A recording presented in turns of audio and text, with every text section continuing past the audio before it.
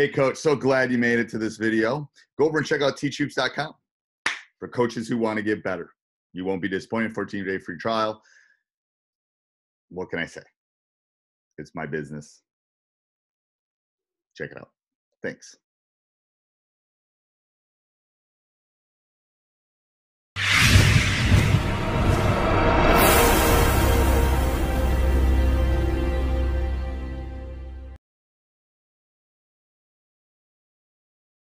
This is 4-cone dribbling or square dribbling.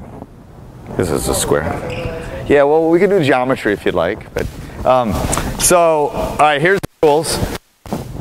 Reggie's gonna start at that cone. He has to go to a different cone. He can't stay at the cone. He has to do a move at the cone. As he does the move, he goes to a different cone. After he does that a couple times, I'll throw Drew in. Drew cannot be at the same cone as Reggie. As soon as Reggie, then he has to find it, and then I'll throw Ant in, and he has to find a separate cone. So everyone always has to find an open cone and do a move at that cone. All right, let's go back.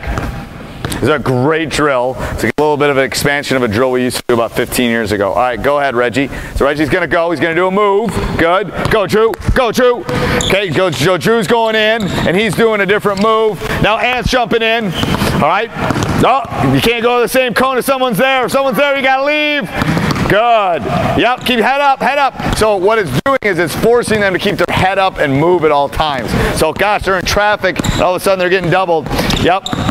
Now, what they're starting to do, stop, is what you have to stop them from doing. They start going in a circle when you do this drill. That is not allowed. You cannot go 2 in a row in a circle. Otherwise, it starts going like this in a big circle. So you want them to go to different angles. So you have to change that. But the great dribbling drill, 4-corner dribbling drill.